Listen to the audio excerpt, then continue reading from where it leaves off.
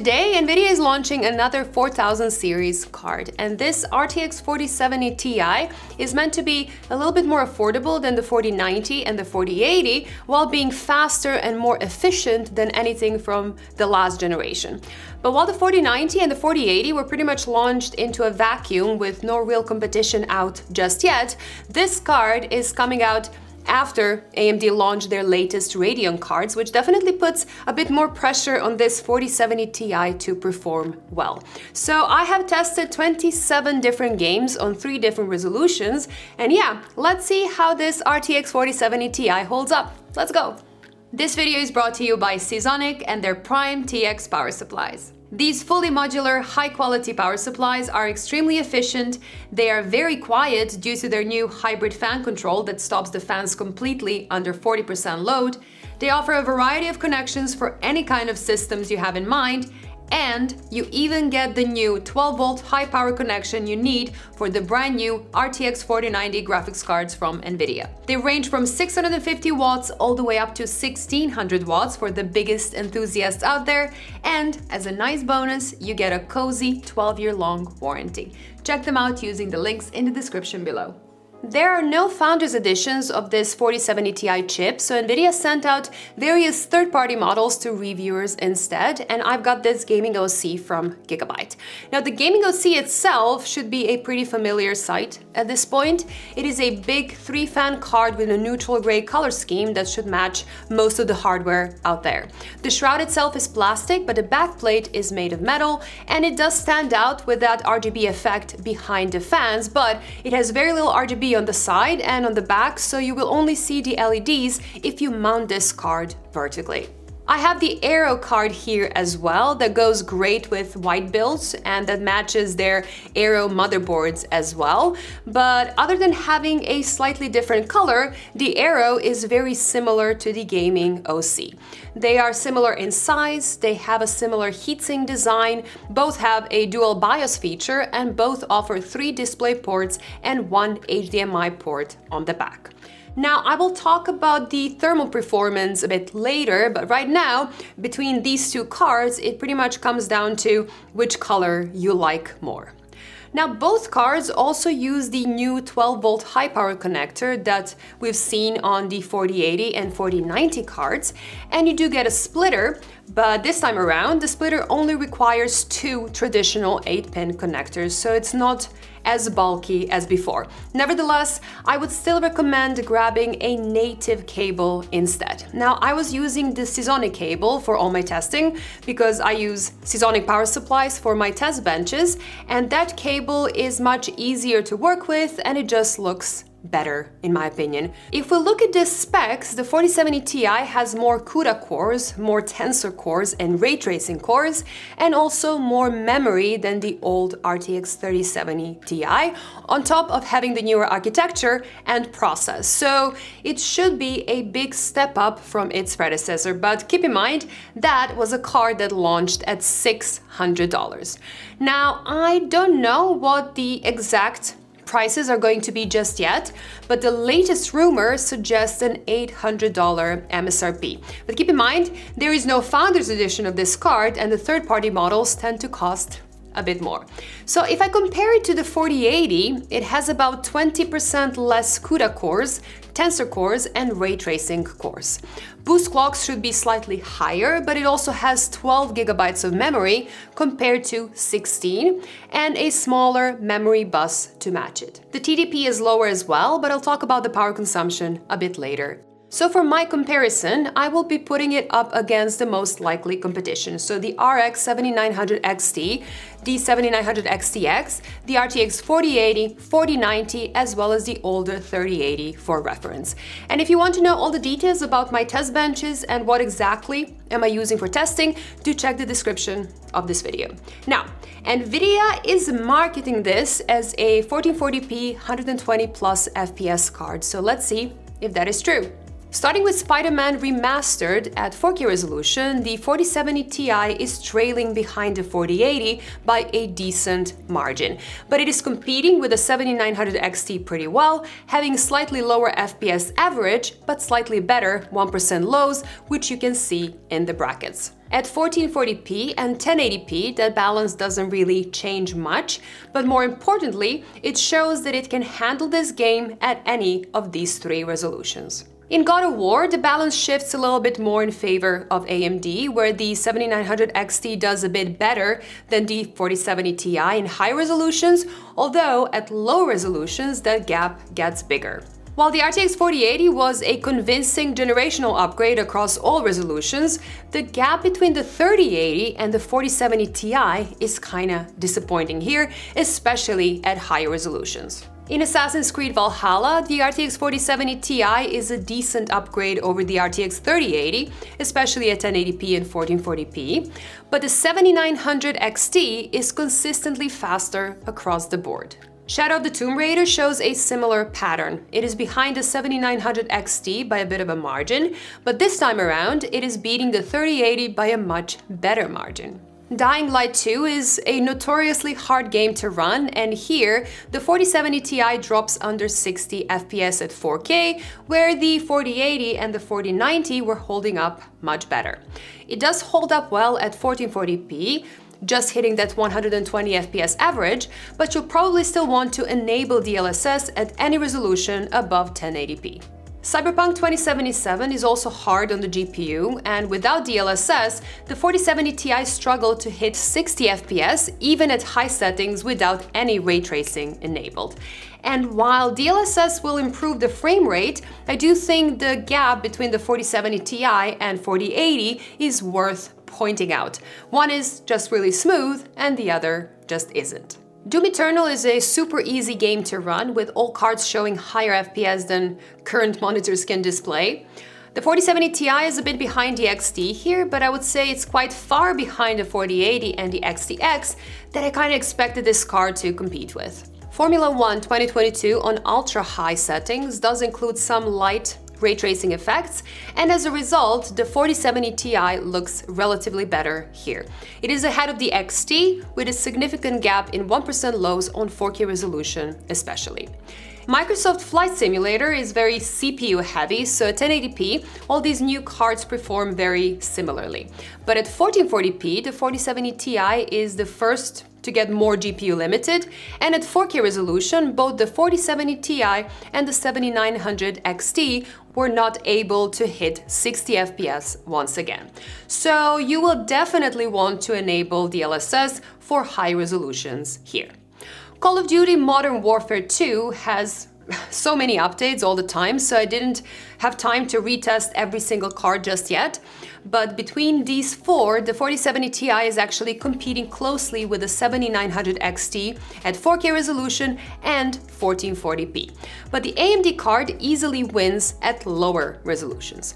Owners of 360Hz 1080p monitors won't be impressed, but about 200 FPS on 1440p is more than enough for anyone semi-casual, semi-competitive. The CSGO results have been pretty strange lately, with the XT beating the XTX and even the 4090 at high resolutions, and the 3080 beating the 4080, for example. And the 4070 Ti wasn't spared here, landing behind the 3080 as well. Now, I don't know if this is an optimization issue for the newest generation of graphics cards or there's something else going on, but there is definitely something going on in this game that needs to be fixed. To keep it a bit shorter, I'm not going to talk about every single individual game, so let's look at some summaries instead. If we compare it to the RTX 3080, the RTX 4070 Ti is about 18 to 19% faster on average across all three resolutions. A 3080 is somewhere between 10 to 20% ahead of the 3070 Ti, so for a generational upgrade, this looks pretty alright. Looking at individual games at both 1440p and 4K, aside from CSGO, which is definitely the odd one out, it is close in a couple of games, but in the vast majority of games, the 4070 Ti is at least 15% faster. But when I compare it to the RTX 4080, the 4080 is 10% faster on 1080p, which isn't that relevant, about 18% faster on 1440p, and about 24% faster on 4K, which is a really relevant upgrade. and it does that consistently as well. So 21 out of 25 titles show a performance gain of at least 10% at 1440p, with plenty showing 20% or more.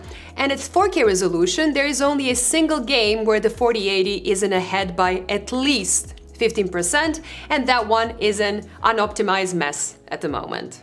Compared to the 7900 XT, the XT is about 5% faster on 1080p, 11% faster on 1440p, and 15% faster at 4K resolution. At 1440p, most games do show a gap of 10% or less, but I don't think it looks good for Nvidia that AMD takes the win in 22 out of 25 games, with 9 of them showing a gap of more than 10%.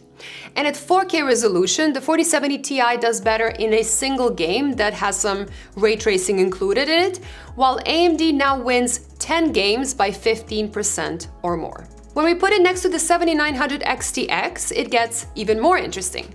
At 1080p, the gap is only 8%, but it goes up to 19% at 1440p and 31% at 4K resolution.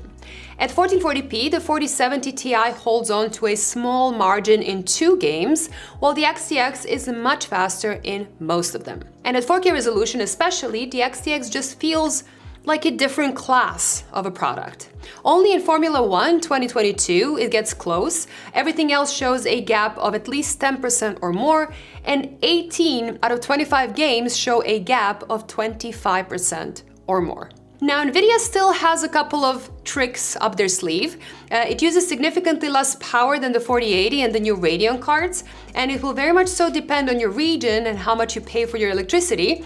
But for some European countries, especially if you game a lot, this can save you hundreds of euros over the years, and that can really shift the balance in Nvidia's favor. Now, low power also means that you can generally expect these cards to run cool and quiet. Now, big cards like these two from Gigabyte really shouldn't have problems with 260-ish watts, so I don't understand why the default OC BIOS runs the fans super loud, both on the gaming OC and on the Aero. There is no reason for the fans to run at 1700 to 1800 RPM and push the temps into the low 50s, especially when the silent BIOS shows mid to high 50s with very little noise at all. So I really think that Gigabyte should reconsider the fan profile, and until they do, you can just run the card in the second BIOS instead. It shows low temps across the board while making very little noise, and in terms of clock speeds and gaming performance, there is virtually no difference between the two profiles. Now, between these two cards, the Aero does come out slightly ahead, but both coolers are basically an overkill for this chip. Also, neither showed any sort of coil whine during any of my testing. Now, another Nvidia upside is DLSS 3, which includes AI frame generation. So the GPU basically uses AI to generate an extra frame in between 2 frames, and beside the fact that you get more FPS, this really helps situations where the frame rate is limited by your CPU. In Microsoft Flight Simulator, for example, on 1440p, upscaling by itself doesn't do that much due to the CPU bottleneck, but DLSS 3 with frame generation actually increases the frame rate by a lot. Now, there is a latency penalty in this particular situation, but for a high refresh rate 1440p screen in a slow game like this one, I would say it's worth it. Formula 1 2022 on 1440p is another very good example where frame generation gets you a lot higher average and 1% low FPS. And here the latency penalty is actually minimal, pretty much matching the native rendering. But this is also situation specific. So in Spider-Man, for example, on 1440p, we are not fully CPU bound, so enabling DLSS 3 increases the latency by a bit while giving an almost insignificant FPS increase. And in Flight Simulator at 4K with this card, there were some mixed results as well. So the average FPS was up, but the 1% lows weren't that different, and there was a lot more latency. So in this situation, I would recommend using DLSS only for upscaling and not for frame generation. So I would say it really depends on the situation, but if you're someone who plays those games that have DLSS 3 in them, it is a really good feature, and they have added DLSS 3 support to a ton of games already. And of course, we cannot talk about Nvidia without mentioning ray tracing. And when we look at some benchmarks with ray tracing in it, the 4070 Ti also looks better compared to the last generation of cards. RTX with DLSS will get you decent frame rates at 1440p, but for 4K gaming, going for at least 4080 for some of the heavier titles is definitely recommended.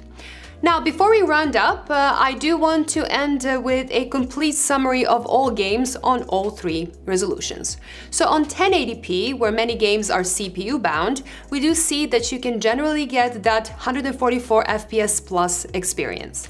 Red Dead Redemption would get more than that with DLSS enabled, and using DLSS 3 we can get Flight Simulator close to 200 FPS as well. At 1440p, where Nvidia promised that 120 FPS plus experience, their claim seems to hold up. And the games that are under 120 FPS all have an upscaling option, which would easily put them over that 120 limit. So I would say this is a great 1440p card.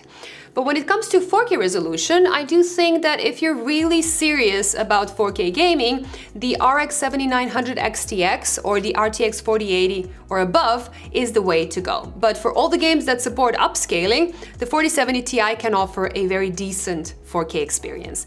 But at the end of the day, it will all come down to price and availability. Now, I was a bit worried because Nvidia didn't share any information about the prices before the actual launch. But on the other hand, even if they did give us an exact number, we all know that the reality can be much different in the actual shops. Now, looking at the pure performance, I think the 4070 Ti needs to end up at least 20% or ideally about 25% cheaper than the 4080 for it to make any sense if you're looking for a 1440p card. Now, that should be the bare minimum. And if it does end up in a situation where a 4080 is 50% more expensive, the 4070 Ti will end up looking great. Now, compared to AMD cards, the choice is a bit more complicated. The XT and the XTX especially both offer a lot more raw performance in general, while the 4070 Ti should in theory be cheaper. But the XTX just doesn't exist at all, or at least not at that $1,000 mark. And AMD does have a lot of raw potential, but there were some other issues with AMD that cannot be overlooked. Now, I did talk about that in one of my previous videos, so if you want to check it out, I will leave the link in the description down below. So if 4070 Ti and the XT end up costing the same, you will have to choose for yourself if you want about 10 to 15% more raw performance that AMD has to offer, or you want some of the features and benefits of Nvidia cards like lower power consumption, better ray tracing performance, and a bit more stability overall.